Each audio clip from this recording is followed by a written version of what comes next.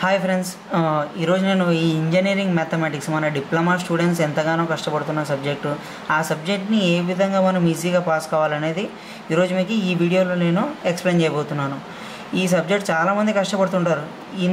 ఈ టోటల్ టాపిక్స్లో చాలామంది కూడా ఏ టాపిక్ చదవాలి అని ఏ టాపిక్ చదవాలని అర్థం కాకుండా చాలామంది కష్టాలు పడుతుంటారు. కాబట్టి వదిలేసే పరిస్థితి కూడా వచ్చేసింది. వీటిలో మనం కొన్ని సెలెక్టెడ్ టాపిక్స్ మనం తీసుకోవడం వల్ల కొన్ని సెలెక్టెడ్ టాపిక్స్తోనే మనము ఈజీగా పాస్ అయిపోవచ్చు. ఫస్ట్ ఆఫ్ ఆల్ యూనిట్ 1లో చూడండి, ఈ లాగరిథమ్స్ అనేది మనం చదవాల్సిన అవసరం లేదు. ఈ వీడియో ఎవరిని ఉద్దేశించి చేస్తున్నానంటే ఎవరైతే ఈజీగా పాస్ కావాలనుకుంటున్నారో, మా కష్టం అని ఫీల్ అవుతున్నారో వాళ్ళ కోసం మాత్రమే చేస్తున్నాను. ఎక్కువ మార్క్స్ గెయిన్ చేయాలనుకున్న వాళ్ళ కోసం ఇంకో వీడియో నేను చెప్పబోతున్నాను. ఈజీగా ఎలా పాస్ కావాలనేది మాత్రమే ఈ వీడియోలో నేను చెప్పబోతున్నాను. ఈ లాగరిథమ్స్ అనే టాపిక్ మనం చదవాల్సిన అవసరం లేదు, ఎందుకంటే వీటి నుంచి మనకు వచ్చే మార్క్స్ అనేవి ఏమీ లేదు. కాబట్టి ఈ టాపిక్స్ మనం స్కిప్ చేసినా నో ప్రాబ్లం.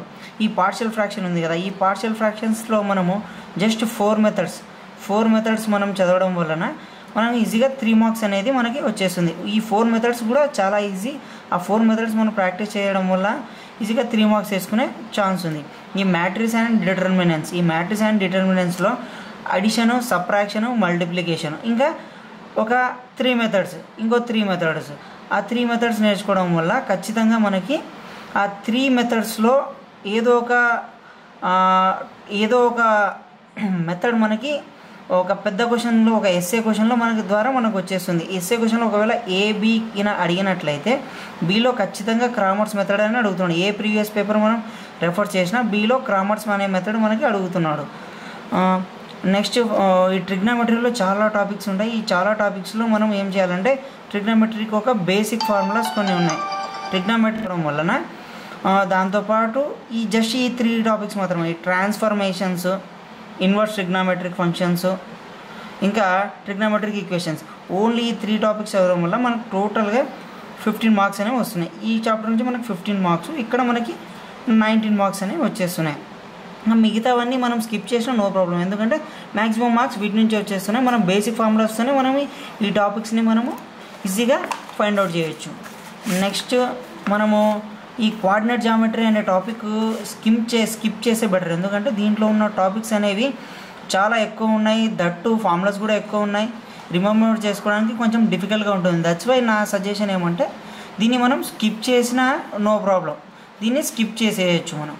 నెక్స్ట్ నా సజెషన్ ఏమంటే ఈ టాపిక్ పూర్తిగా చదవడం మనకి చాలా అవసరం అనమాట. ఈ టాపిక్ మనం చదవడం వల్ల ఏం బెనిఫిట్ అంటే మనకి M2కి కూడా చాలా యూజ్ అయిపోతుంది. ఈ డిఫరెన్షియేషన్స్కి క్వైట్ ఆపోజిటే ఇంటిగ్రేషన్. అంటే మనం అక్కడ దాకా ఎందుకు, ప్రస్తుతం దీంట్లో మనం చాలా కొన్ని బేసిక్ ఫార్ములాస్ నేర్చుకోవడం వల్ల ప్రాబ్లమ్స్ అనేవి మనం ఈజీగా సాల్వ్ చేయొచ్చు. చాలామంది దీని ప్రాబ్లమ్స్ చేయక కష్టపడుతుంటారు. దీనిలో ప్రాబ్లమ్స్ కింద మనం చెయ్యాలి అనుకుంటే బేసిక్ ఫార్ములాస్ కొన్ని మనము ప్రాక్టీస్ చేయాలి. ఆ బేసిక్ ఫార్ములాస్ మనం ప్రాక్టీస్ చేయడం వల్ల ప్రాబ్లమ్స్ అనేవి ఈజీగా వచ్చేస్తుంది. మనం కష్టపడాల్సిన అవసరం లేదు. ఫార్ములాస్ గుర్తుంటే చాలు, ప్రాబ్లం అనేది ఆటోమేటిక్గా స్టెప్ బై స్టెప్ వెళ్ళిపోతుంది. మనం పెద్దగా కష్టపడాల్సిన అవసరం లేదు. ఇంకా ఇది కూడా మనం స్కిప్ చేసినా నో ప్రాబ్లం. ఇది 23, 26 టోటల్గా 26 మార్క్స్. అంటే టోటల్గా 26 మార్క్స్లో మనము చూడండి ఏ విధంగా మనం ఈజీగా పాస్ అయిపోతున్నాం. పార్షియల్ ఫ్రాక్షన్స్ చదవడం వల్ల 3 మార్క్స్ వచ్చేస్తున్నాయి. మ్యాట్రిసెస్ చదవడం వల్ల 16 మార్క్స్ వచ్చేస్తుంది. ట్రిగ్నోమెట్రీ చదవడం వల్ల 20 మార్క్స్ వస్తుంది. డిఫరెన్షియేషన్స్ వల్ల 26 మార్క్స్. అంటే టోటల్గా 65. పాస్ కాదు, ఈజీగా 65 మార్క్స్. ఓకే, మీ ఎక్స్పెక్టేషన్ లేదనుకో 50 మార్క్స్ అయినా ఈజీగా తెచ్చుకోలేమా? జస్ట్ మీరు చేయాల్సిందల్లా ఏమంటే మేము చెప్పిన మెథడ్స్ మీరు కరెక్ట్గా ఫాలో కండి. దాని రిలేటెడ్ ఎగ్జాంపుల్స్ కూడా మేము మీకు మెయిల్ ద్వారా పంపించడం జరుగుతుంది. ఆ ప్రాబ్లమ్స్ మాత్రమే ప్రాక్టీస్ చేయండి, చాలు, ఈజీగా పాస్ అయిపోతారు. కాబట్టి మేము నెక్స్ట్ దీని సిరీస్ వీడియోస్, ఈ పార్షియల్ ఫ్రాక్షన్స్కి అన్నిటికీ కూడా ఒక సిరీస్ ఆఫ్ వీడియోస్, అన్ని మెథడ్స్కి కూడా ఒక్కొక్క వీడియో మేము చేయబోతున్నాము. ప్రతిది కూడా మనము చూడడం వల్ల ప్రతి మెథడ్ మీరు ఒక మెథడ్ డిఫికల్ట్ మెథడ్స్ మేము ఎక్స్ప్లెయిన్ చేసాం, ఈజీ మెథడ్స్ ఎక్స్ప్లెయిన్ చేసాం. దాని రిలేటెడ్ మీరు ప్రాబ్లమ్స్ ప్రాక్టీస్ చేయండి, చాలు, మీరు ఈజీగా 65 మార్క్స్. ఓకే, మీరు 65 మార్క్స్ కాదనుకుంటే మీ ఎక్స్పెక్టేషన్ ఎక్కడి వరకు ఉందో అక్కడ తెచ్చుకోండి. దీని నుంచి మనం ఈజీగా పాస్ అయిపోవచ్చు. Okay, thank you. అది కూడా